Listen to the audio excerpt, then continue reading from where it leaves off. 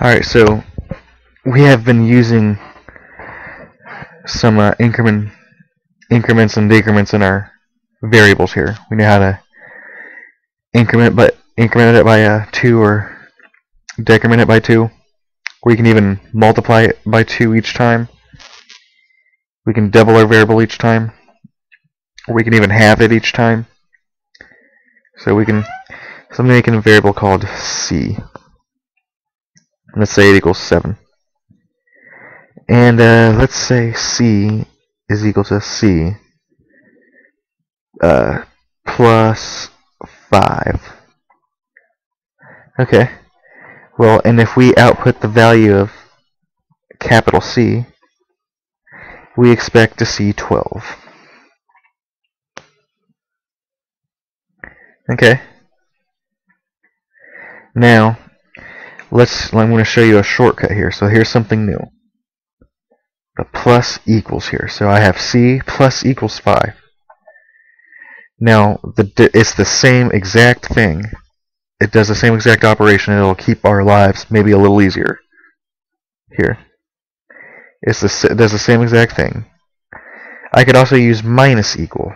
This will just subtract 5 from the value C, from its current value. In this case, we expect to get 2. Okay? We can also multiply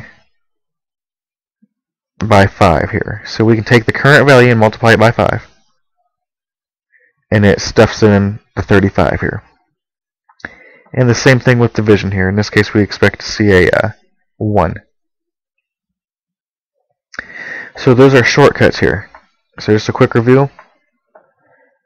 Times equals 5 is the same thing as equals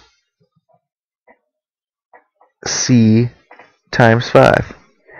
This is the same exact operation here. If we did this operation here, we got 35 here. It's the same exact operation as saying times equals 5, because we multiply the current variable by 5 here.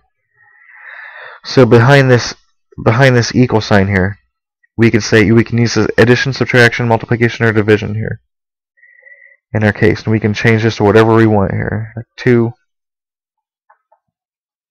and then we can just change it whatever we want here. But now I want to show you one more thing. Plus equals 1 here. If we're going to just add 1 to our variable or subtract 1 to a variable, there is another shortcut. And it's actually pretty common, believe it or not. It's going to be the plus plus operator here. So let me show you. This C plus equals 1 here. All this does here is increment the variable by 1 unit. So in this case it was 7. We add 1 to it, and now we're going to get 8. The shortcut here is going to be plus plus. C plus plus. And hence that's where the name of the language came from, is the plus plus operator. And it's the same exact thing. Same thing with C minus minus. And that's how we get our we can increment it by 1 or subtract it by 1 here. And this only works if we're going to add 1 or subtract 1 to it. But we can also use the plus equals here, and it does the same exact thing. And we can go back to our old way here. Equals to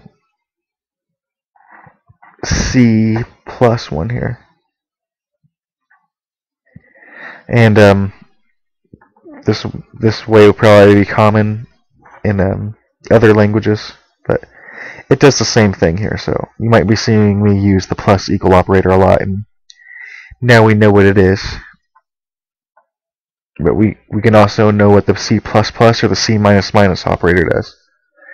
It'll increment the unit by 1, or it'll decrement the unit by 1. So that's it. I hope this was easy. It's one more lesson down, and we're getting closer and closer to getting into some cool stuff here.